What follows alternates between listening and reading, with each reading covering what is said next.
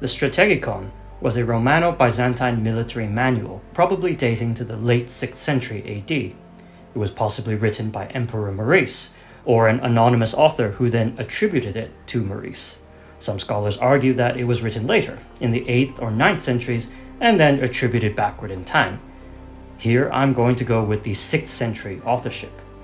Let's now look at a short passage and see what we can get out of it. Cavalrymen should have hooded coats of mail reaching to their ankles, which can be caught up by thongs and rings, along with carrying cases. Helmets with small plumes on top, bows suited to the strength of each man, cases broad enough so that when necessary they can fit the strong bows in them, with spare bowstrings in their saddlebags, quivers with covers holding about 30 or 40 arrows, in their baldricks small files and awls, cavalry lances of the avar type with leather thongs in the middle of the shaft and with pennons, swords, round neck pieces of the avar type made with linen fringes outside and wool inside. Young men unskilled with the bow should have lances and shields. It is not a bad idea for the Cavalry to make use of iron gauntlets and small tassels hanging from the back straps and the breast straps of the horses, as well as small pennons hanging from their own shoulders over the coats of mail. For the more handsome the soldier is in his armament, the more confidence he gains in himself, and the more fear he inspires in the enemy. The horses, especially those of the officers and the other special troops, in particular those in the front ranks of the battle line, should have protective pieces of iron armor above their heads and breastplates of iron or felt, or else breast and neck coverings such as the Avars use. Now on the surface, this looks like just a list of how Romano-Byzantine cavalrymen in the 6th century should be equipped. But there's more to this passage than just a list of weapons and armor. Let's think of the implications. Firstly, while the army described in the Strategicon was still a professional force, it's clear that ideal and practice didn't always match. The very detailed list of gear suggests that Romano-Byzantine armies might have the resources and organization to equip their troops to a uniform and high quality, and the author clearly knew the impact of psychological warfare in his claim here. But this was the ideal, and notice how compromises have to be made. It seems that horse armor wasn't always possible, so only the front ranks were expected to have these.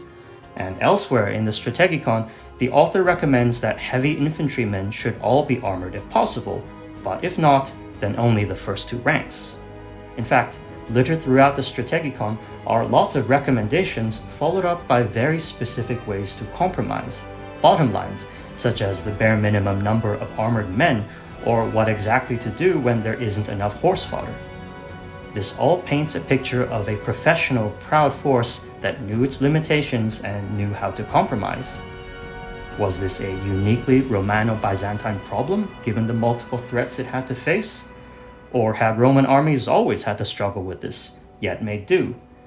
Think about how whole armies were raised from scratch during the war with Hannibal, or how the Vindolanda tablets paint a picture of understrength forces struggling with the cold.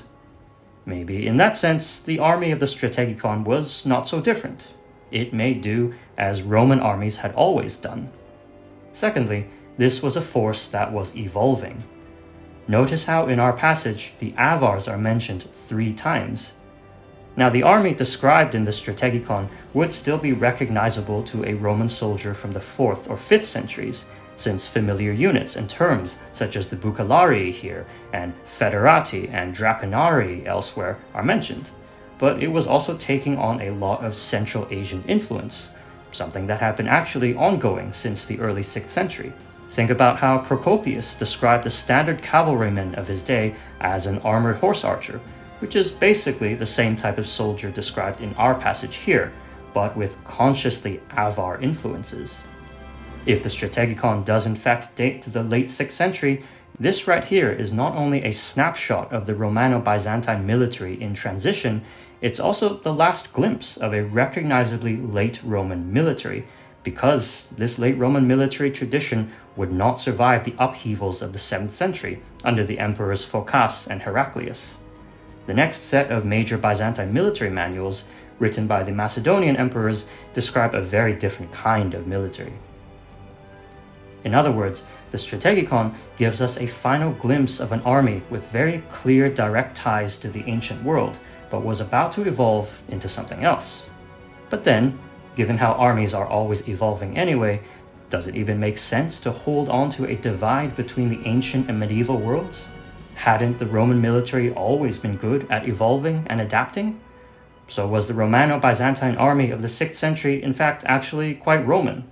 Were later Byzantine armies in fact still operating in this Roman tradition of evolution? When looking at texts then, it's important not only to fit them into a wider context, but to think about implications, ask yourself questions, and see where they lead you. Anyway, that does it for our short text analysis. Thanks for watching.